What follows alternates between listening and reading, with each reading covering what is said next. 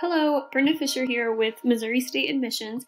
First of all, congratulations on your acceptance to Missouri State University. That is so exciting, and we're really happy to welcome you. So the purpose of this explainer video here today is to show you how to access and set up your email account through Office 365.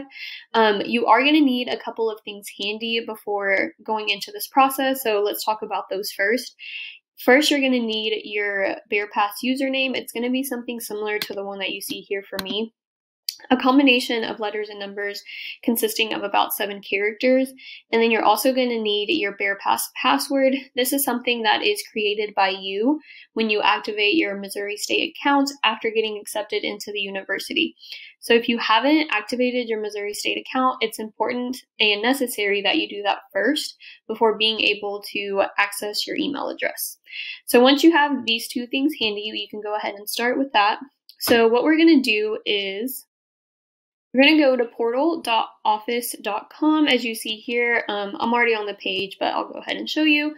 So you will get redirected to a page that looks like this. Once you're here, you will go ahead and put in your username / email account. So you're going to take that BearPass username, which you can see mine again here, and then you're going to put @login.missourystate.edu. So it's really important that you put this login part after the @ because if not, you're not going to be able to access that email account.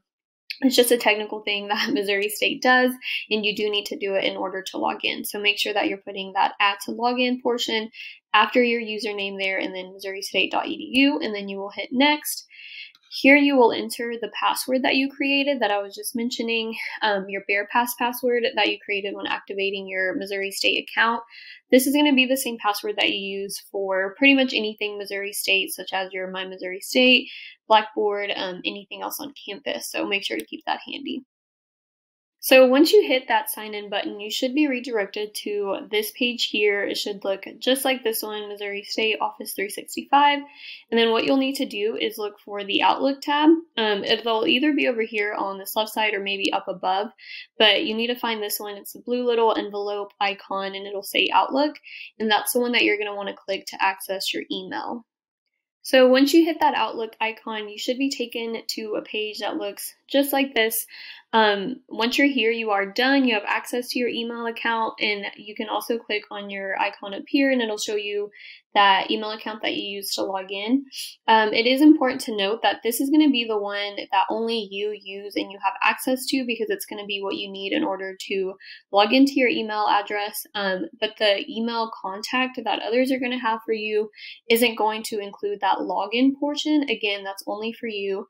So just make sure you keep that in mind when maybe giving out your email address to others, but university employers or professors should have the other version of your email address to be able to contact you effectively.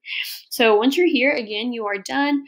When logging in, you might have been prompted to verify your account. This is totally normal. It's something that is done by Microsoft. It's just an added safety and privacy measure. So go through those steps if you are prompted to do so. It's a short process, and then you should be into Outlook as you see here. But if you do need any help, feel free to reach out to the help desk at Missouri State or also to us in admissions, and we'll do our best to try to figure out what's going on. But again, it's important that you activate your Missouri State account before trying to access that email address. And then don't forget that login portion when logging into Microsoft. Once you see that Missouri State page, you should be good to go, and hopefully this runs smoothly for you. So I hope this was helpful. Again, let us know if you need anything, and take care. We will see you soon.